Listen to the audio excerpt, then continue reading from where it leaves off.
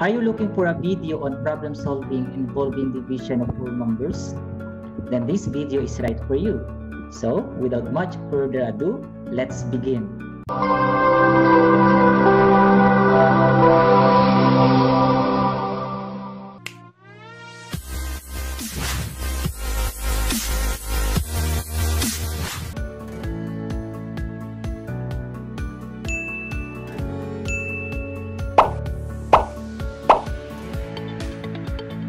Hi, my name is Rowel Carpio, a math teacher and a coach, and I do math tutorial in my YouTube channel.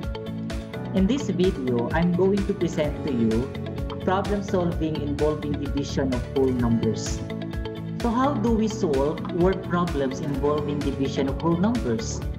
Just like any word problem, we solve word problems involving division of whole numbers following Polya'S method. Step 1. Understand.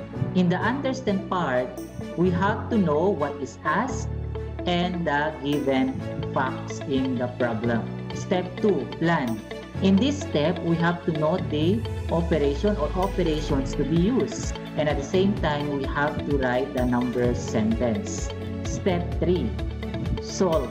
In this step, we have to show the solutions in solving the number sentence. And finally, we have step 4, check and look back. So in this step, we have to review and check the answer.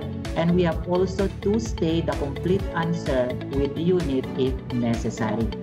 So let us have examples. We have here sample problem number 1. Mr. Artiza gave his 3 children money worth 12,960 to be shared equally among them. How much did each of them receive? So, first step is for us to understand.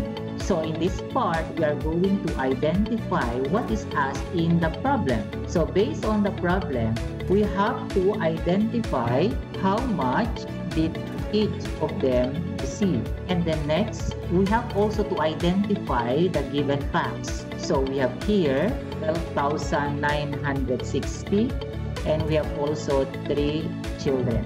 The next step is for us to plan. We have to identify the operation to be used in order to solve the problem correctly. Since the 12,960 is to be shared equally among 3 children, so meaning to say, we have to use division. So how are we going to write now our number sentence? So our number sentence is 12,960 divided by 3 is equal to n. So the n is the amount that each child received. So how are we going now to solve this problem? Our third step is for us to solve. So we are going to find the value of n by dividing 12,960 divided by 3. So 1 divided by 3 cannot be, so we are going to use the first 2 digits. So 12 divided by 3 is 4. 4 times 3 is 12. So 12 minus 12 is 0, so we don't need to put a 0. Instead, we have to bring down the third digit, which is 9. 9 divided by 3 is 3. 3 times 3 is 9. 9 minus 9 is 0, so we have to bring down the next digit, which is 6. 6 divided by 3 is 2. 2 times 3 is 6. 6 minus 6 is 0. Bring down the 0. 0 divided by 3 is 0. 0 times 3 is 0. So 0 minus 0 is 0. So the last step is for us to check and look back. So we have to check whether our answer is correct.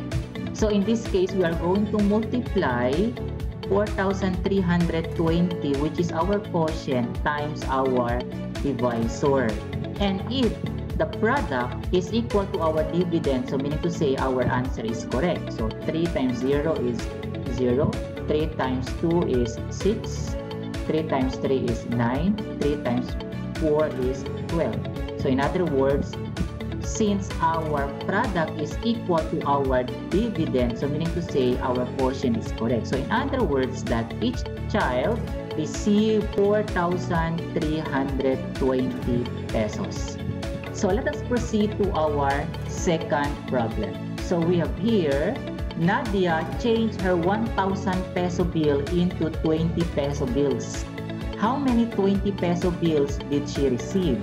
So the first step is for us to understand, and in this part we are going to identify what is asked in the problem. So we have to identify the number of 20 peso bills that she received. And the next we are going to identify the given facts. So we have 1,000 peso bill. We have also 20 peso bills. Now, the next step is for us to plan. So in this part, we are going to identify the operation to be used. Since Nadia changed her 1,000 peso bill into 20 peso bills, so we have to use division. So our operation to be used here is division. So our number sentence is, we have to divide 1,000 by 20 is equal to n. So the n here is the number of 20 peso bills that Nadia received. The third step is for us to solve. So we are going to find the value of n by dividing 1,000 by 20. So 1 divided by 20 cannot be, so we have to use the next digit, 10. 10 divided by 20 still cannot be, so we have to use the first 3 digits to give us 100. So 100 divided by 20 is 5. 5 times 20 is 100. So 100 minus 100 is 0. So we don't need to put 0. Instead, we have to bring down the last digit, which is 0. So 0 divided by 20 is 0. 0 times 20 is 0.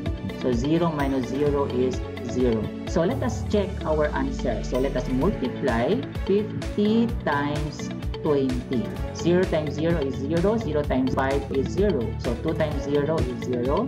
2 times 5 is 10. So we have to add our initial products. 0, 0, 0, then bring down to 1. So since our product is equal to our dividend, so meaning to say that our answer is correct, that Nadia received 50 pieces of 20 peso bills in exchange of her 1,000 peso bill. Let's proceed to sample problem number 3. Nestor bought 25 kilo of rice. If he paid 1,050 pesos, how much was a kilo of rice? So the first step is for us to understand.